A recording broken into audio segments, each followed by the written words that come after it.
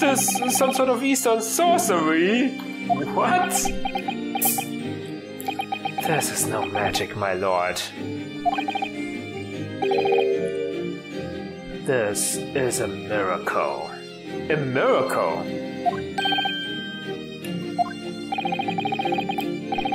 So Van Zieks has figured it out, has he? Also explain this extraordinary coincidence at once. Yes, my lord, the crucial point we have to ask ourselves here is when did the fragment of metal find its way inside Mr. Garrideb's pipe? Something that was clarified for us in the most recent witness testimony. And the thing in my hand as usual at the time of the onslaught knocked it clean out with one of her soft projectiles. See, she did, yes. It would never have been sent flying unless it was hit by something pretty solid. Oh, dearie me! During the argument between these two that occurred just as the victim was on the pavement below, Mrs. Garrideb flung this knife at her husband. However, the knife missed Mr. Garrideb, instead striking the pipe in his hand at a time, which caused the tip to break off, of course. Good lord! Yes, and that is when the tiny tip of the blade found its way inside Mr. Garrideb's pipe. The chances of that are 1,000,000 to 1! And yet there's no other credible explanation for how the tip of the blade ended up in your pipe. Then, after losing its tip, the knife ricocheted.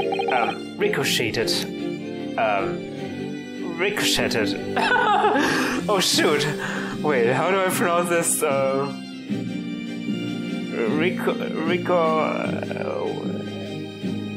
the noun is called ricochet, right?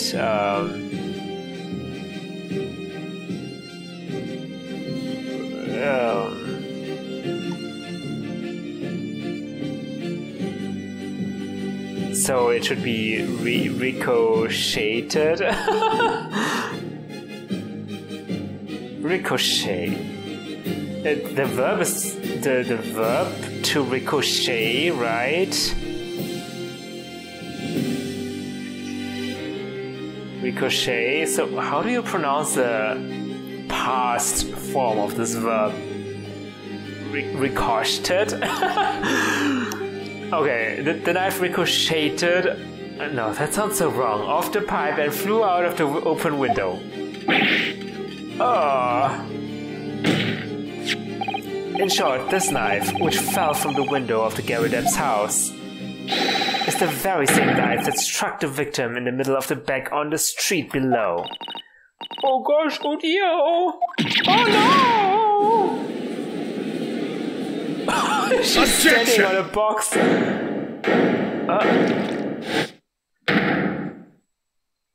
What now? A full-body theory, I'll give you that. A complex bouquet of seemingly trivial points, plausibly arranged to create an almost passable vintage. Allow me to toast my learned friend's characteristically Nipponese approach to bottling his argument. Sorry?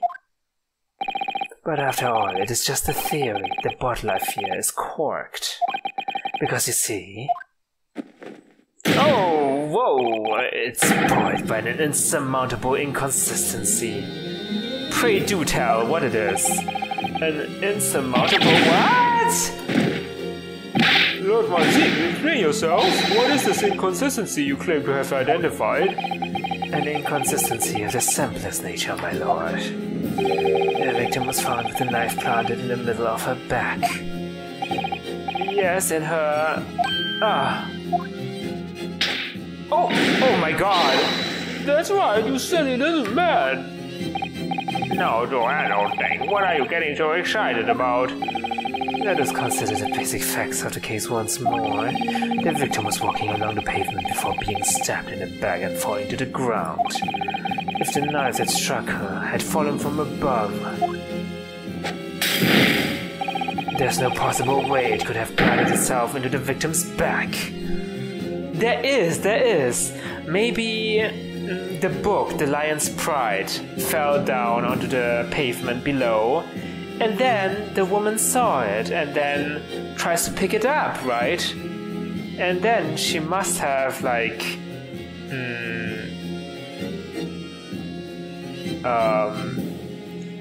how do you say it?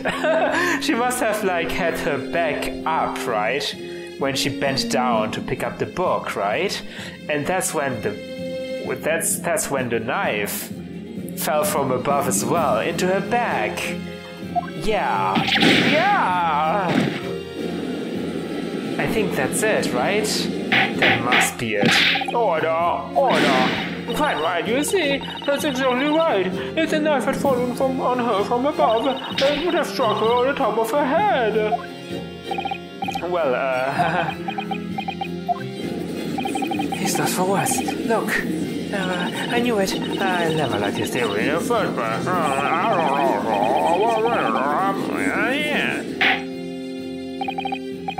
It would appear the defense has made rather a spectacular blunder. If a theory has even one inconsistency, it cannot stand. Your theory, my learned friend, is history. No, it's not. It's not. I can do it. We were so close. I could see the truth.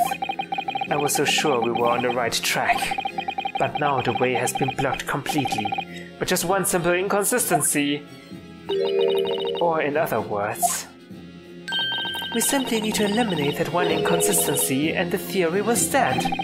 Mr. Sato. You mustn't worry, Mr. Naruhodo. You were just caught off guard, that's all, and your mind went blank. But if the path you were on is indeed correct, then a way will present itself. The key to this is in the court record, I'm sure. All the information you need is there. It seems you have nothing to say, my Nipponese friend. Well, your silence speaks volumes. A tacit acceptance that your theory is fatally flawed. Objection!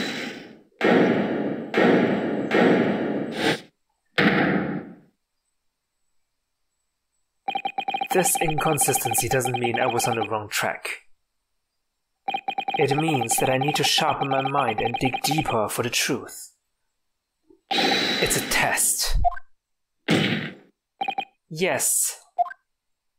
If the knife fell on the victim from above, there's no way that it could have hit her in the middle of her back. Under normal circumstances, that is. What are you implying? Kozo? There's a piece of evidence in the court record that can explain this inconsistency. That can explain how the knife that fell from above could have pierced the victim's back. We already have the answer. Goodness! Utter madness! Surely this must be the last time. Counsel, present the evidence of which you speak. This is the last inconsistency, the final piece in the puzzle. If I can successfully make sense of this, the truth will be laid bare at last. The evidence that explains how the falling knife became lodged in the victim's back is... It has to be the book, right? She bent down to pick up the book. That's why the book was in her hand. Or it could be this photograph. Am I thinking about this too much? Has to be the book. Take that! This, the fourth book found at the scene. This is the final piece of evidence the defense will present. The burnt book? Is that not Mr. Garodeb's book? Yes, and to understand its significance, we have to consider how it came to be at the scene in the first place. This photographic print clearly shows the book in question, and the victim holding it in her hand. So maybe I could have presented this photograph as well. But as we all now know, it was the police constable that put the book between her fingers like that. Quite so, as part of his wholesale transplanting of the crime scene to the opposite side of the road. That's true. However, as part of his testimony, Constable Beat made an extremely enlightening statement. But what made you place that book in the victim's hand? Ah, well, sir, that's because that's how I found it. When we first ran over to the scene, the victim was already holding the book. So when I moved everything, I made sure it was still in her hand. In other words, the victim had already picked the book up of her own volition. And clearly that must have been before she suffered a knife wound. Oh, well, I should say so. After being attacked with a knife, I don't imagine she'd be able to do much of anything. So the question becomes, why did the victim have that book in her hand? By jingo! I think I'm beginning to see what may have happened now. Oh, dearie me!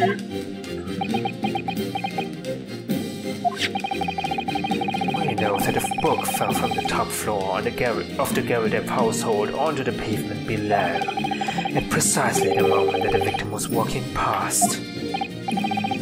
Yes, at exactly that moment, the young woman was walking along the street in a light fog, when all of a sudden a book fell right in front of her. The book I threw! Yes, Mrs. Geraldep, and what do you think the woman did? What would you do if you were walking along and suddenly a book landed in front of you on the pavement?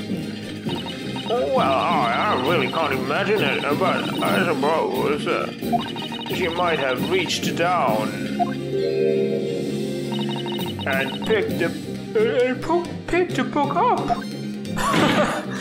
Yes, that is exactly what the woman in fact did. She picked up the book. Oh, heavens! And when the woman reached down to pick the fallen book up, what position would her back have been in? That's right, facing the sky, completely and utterly defenseless. Then... This is so ridiculous, and I love it. Then in the very next moment, while the woman was still bent over picking up the book...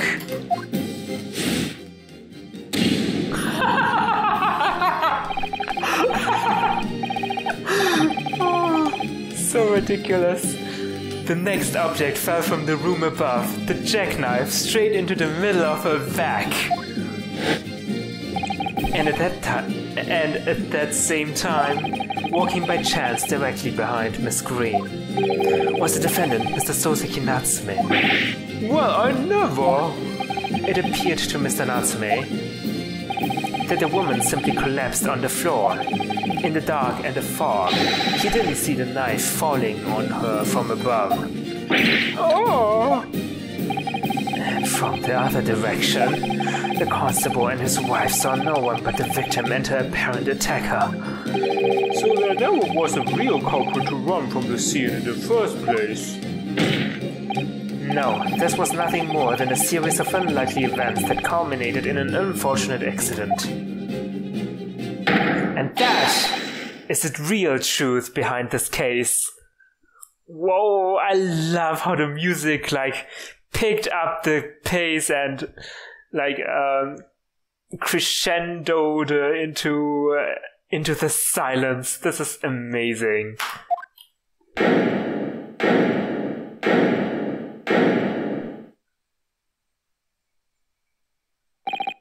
Well, Mr. and Mrs. Geraldep?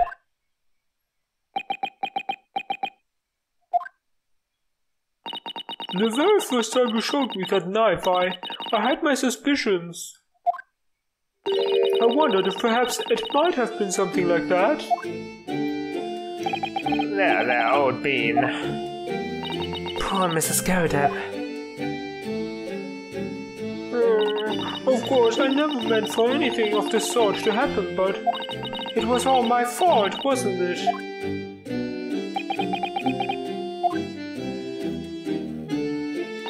I take full responsibility. I let my anger get the better of me. I threw that book, and I threw the knife as well.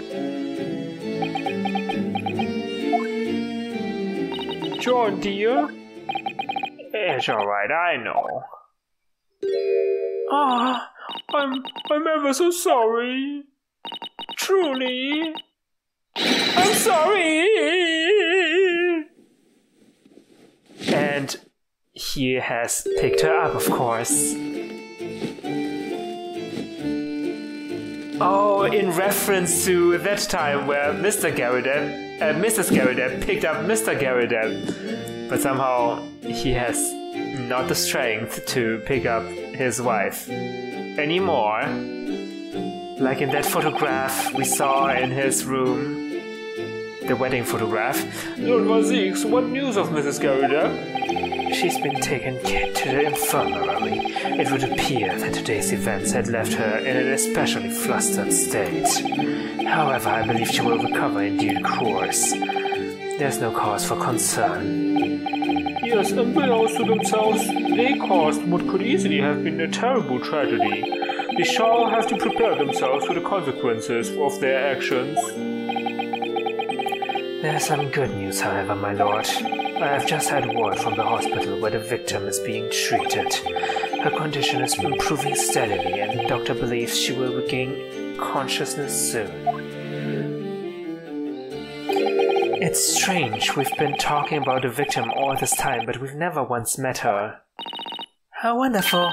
The woman is out of danger, it seems. Yes, that is good news. So, Mr. Soseki Natsume? Oh, I forgot his voice. Yes?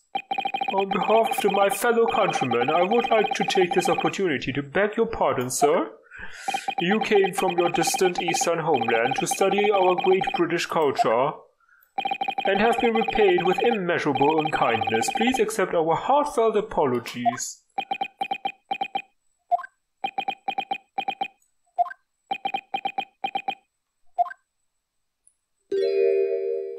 No, it is me. Who should be begging for your pardon? Oh no, Mr. Natsume.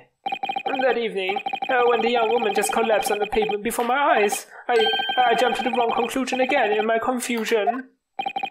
What conclusion, sir? I was sure that the woman was dead. Yes, Constable Beat said the same thing, didn't he? He thought she had been killed too. I suppose she must have looked completely lifeless.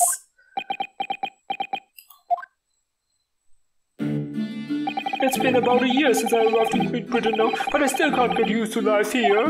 I can't relax. I'm sure there are evil spirits lurking in the fog, like they're haunting me. Oh yeah, his haunted, apartment? We still don't know what the heck is that about. Poor Soseki-san, his imagination really has got the better of him. Yes, poor man. So when it happened, I thought the young woman had been taken by the fog spirits. I should never have dropped my books like that and run away. I should have called for help, for a doctor, for the police. Yes, you should have. Instead, I've managed to create a rift in the relationship of trust between our two empires, and for that I am truly sorry. Wow. One could indeed say that some sort of mischievous spirit has been at work here, I think. One that created a chain of unfortunate mishaps. We were befooled by the spirit and led to false conclusions, but thanks to Lord Van Zeeks and our young lawyer here from the east, that chain has now been broken and the spirit exorcised. I heartily commend you both. Oh.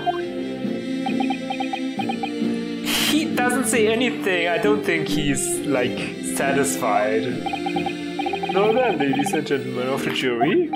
Yes, my lord. In concluding this trial, I must ask one last time for your decisions regarding the defendant's culpability. Are you ready to present your findings to the court? As the foreman of this jury, I can assure you we've reached a fair and just conclusion.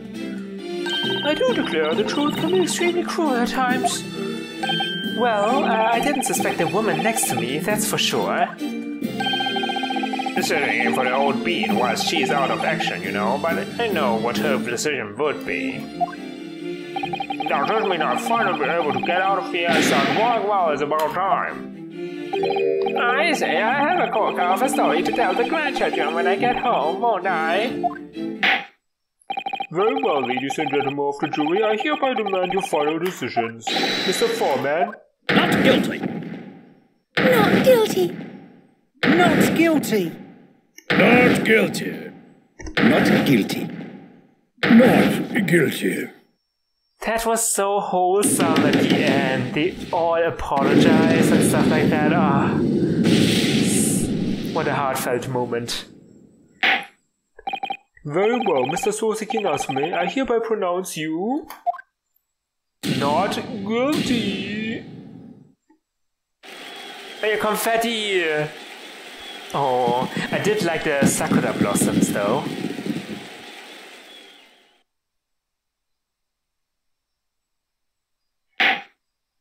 And finally, Mr. Natsume, Oh, yes, Lord Sir? you are now a free man once more. It is my hope that you will continue to further your education in British culture, and may you never again be brought before me. Oh, yes, sir, of course. Oh, my life. I swear I'll never set a foot in a courtroom again. I'm just brought it to tears. Okay, you can't make that promise, honestly. That's not a promise you can make. Thank you, counsels. Court is adjourned.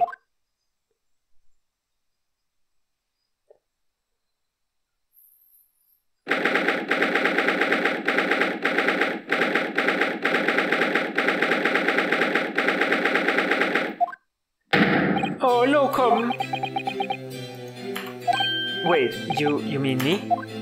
Of course! Is there another locum here? Is there even one? What is a locum? Can I look it up? What the heck is a locum? I'm just thinking of a locust, and I'm sure that's not what he means. Locum is a representative. Okay. A representative? Oh, like I'm representing him? Is that it? Compared to the original locum student, Mr. Naruhodo Esquire, your name has become rather short, hasn't it? What's wrong with using my actual name? Oh, at last! I'm free! Joyful, joyous, jubilant, jubilation! Happy, hearty, happiness, hooray! Hurrah! Oh, I am so pleased. Mr. Natsume is delighted. Would it be so hard just to say that then? Locum, you did it! You saved me from the brink! Well, what happened to the poor woman was in no way your fault, after all. I'm just glad everyone can see that now. No, not that! Locum lawyer! Yes? I mean, as I said before, I have just never got used to life here in Great Britain. Every time I look over my shoulder, I see foreigners. I see towering brick buildings, and from high up windows I see them looking down on me, laughing. Look at that little hunchback. Oh dear, I'm sure it's all in your head, Mr. Natsume. But today, you locum lawyer gave me my gloom to boot. You stood firm behind that baronial bench. Before all those babbling British, you battled to the bitter end, laying bare the baffling truth, and when I beheld the blinding fireworks among the beams of the Bailey's roof, I bellowed, Oh, alliterations, I see. "Behold the best barrister ever born!" Well, that's very flattering, and we're very pleased for you. This has given me a wonderful anecdote to recount to my old friends back in Japan. An anecdote? Is that what's to become of all my hard work? Ah, there you are, my dear fellows. I apologize for keeping you waiting. I rose late this morning. Oh, Mr. Sholmes, what a pleasure to see you. I see I am here not a moment too soon. A disaster has been averted, I'm glad to say. Oh. The trial shall begin presently, Mr. Naruhodo, and I wish you the very best of luck. You're way too late for that. It's just finished. What? No! Then my haste was in vain? It's you! Lock Sholmes! Oh, have we met, sir?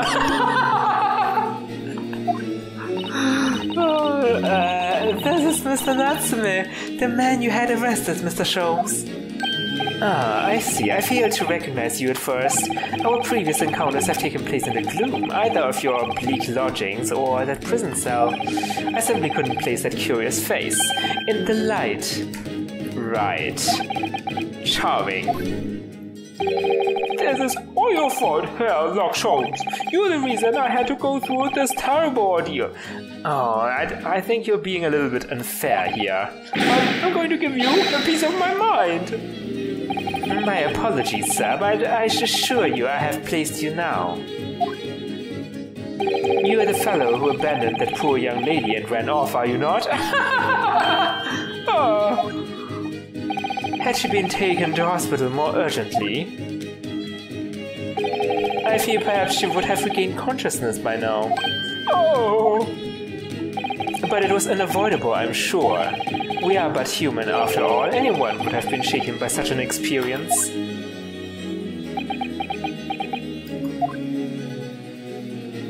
I do feel very badly about how I behaved. Well, never mind. Now then, what was it that you wanted to say to me, sir? Nothing. Priceless! Oh, I am sorry, really, but... that was quite priceless. Poor Soseki-san. Still, on the bright side, you've had an extremely entertaining experience without paying a penny. And it would seem you were not even found guilty. But there is no bright side. There's no bright side?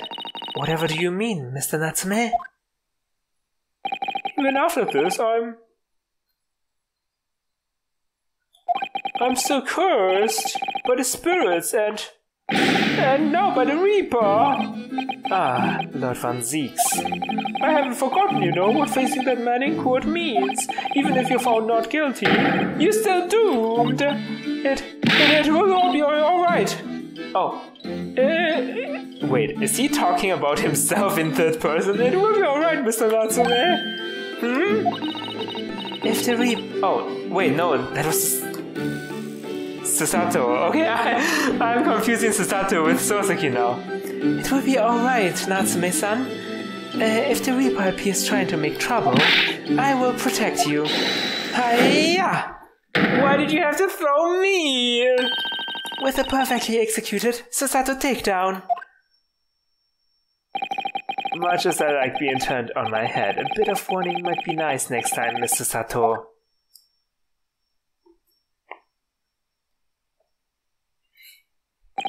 So, Mr. Natsume, what do you intend to do now?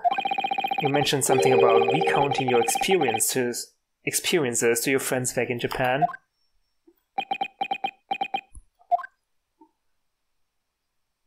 Yes, I intend to return to my homeland soon. Oh. It has already been a year since I arrived here in Great Britain. I've visited universities, libraries, bookshops. I've been honored with the tutelage of professors. I've learned so much about the wealth of literature here and the city it has shaped. And I've come to realize that it is my calling to stay home and tell my fellow countrymen about it. That's very touching, Mr. Natsume. Or, in perhaps less veiled terms, you wish to withdraw halfway around the world to escape the terror of the Reaper's curse. I was just saying, that's a clever way to escape the curse of the Reaper. That's not it at all. The more I learn of literature, the more this strange feeling claws at my insides. I feel compelled to return to my roots and attempt to pen it a work of my own. Oh, I see. A work of literature by Soseki-san. Could be an interesting read. Not that I read any books. And what about Mr. Sato and yourself, Mr. Naruhodo? Sorry, what about us? Will you return to Japan alongside your moustached compatriot? Why would we? A week has not yet passed since we arrived in London. And only now does it feel as though we have finally found our feet. And you are accommodated in a hotel at present, are you not? That's right, but we need to find lodgings before it bankrupts us. I've calculated we can only afford another 10 nights before our entire budget is exhausted. Well then, you could take my lodgings. Oh, the windowless room? No, thank you. Ah, but what it lacks in windows, it more than makes up for with a floor, a ceiling, and walls. And a spirit, a cursed spirit or something. Great. And of course, I'd be happy to leave behind the accursed evil spirit. Oh my, an evil spirit? Oh yes. It tries to suffocate you while you sleep. It's an infallible wake-up call. Wait, could it be the cat? We'll think about it if that's alright. Perhaps I can offer a more welcome alternative. Would you consider taking lodgings with me? Oh yes! Really? Well, a vacancy has conveniently presented itself. Though it is up in the attic, I might add. Are you sure it isn't just a storage loft? I spoke with the landlady this very morning on a matter of price, and Iris is cleaning the room as we speak.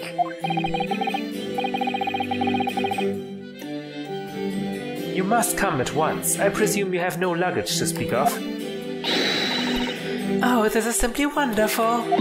What an honor to be invited to take lodgings in the great detective's office's attic. I'm too overcome for words. So suggesting we look elsewhere is out then. Then it's settled. Iris will prepare a welcome dinner this evening. And you must come too, Mr. Natsume. I insist.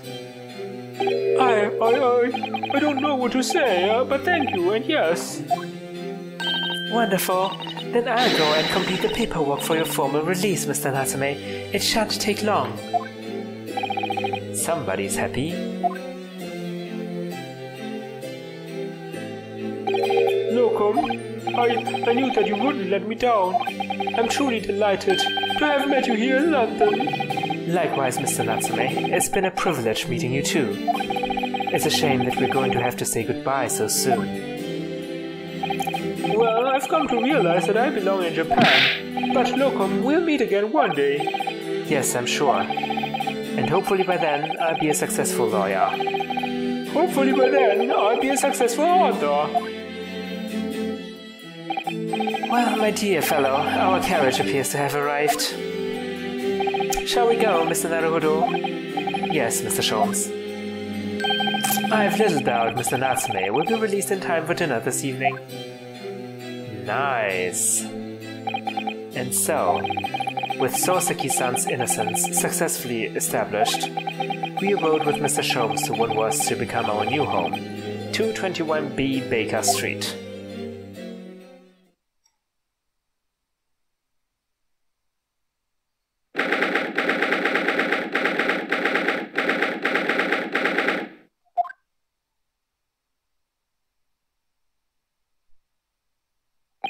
So this is to be our new office, yes. Our office? I rather like the sound of that. Me too, it's simply wonderful, isn't it? I hope you can see this, Kazuma. It's only a small step, but I'd like to think we're getting a little closer to your dream now. So, my dear fellows, do you like this place? Oh, wow! Mr. Sholmes, wow, you look fantastic! Thank you so much. It's a delightful room, Mr. Sholmes, I simply adore it. Good, I'm pleased to hear it. Iris and I are delighted to welcome you. I hope everyone's hungry. It's nearly time for dinner. I will eat as soon as Mr. Natsume arrives. We have a lot to celebrate. Iris, you must let me help you. Alright then, Susie. You can be in charge of the salad.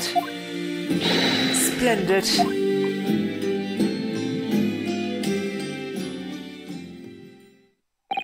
So, Mr. Naruhodo, how does it feel to have your own office in the capital?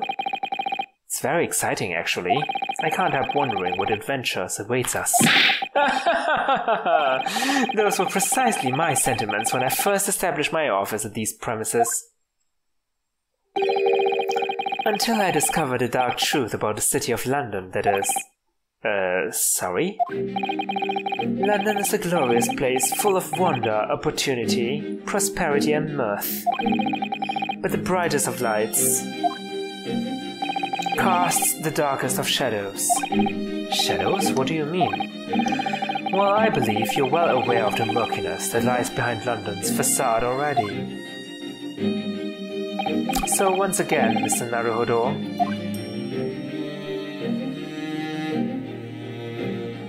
welcome to London.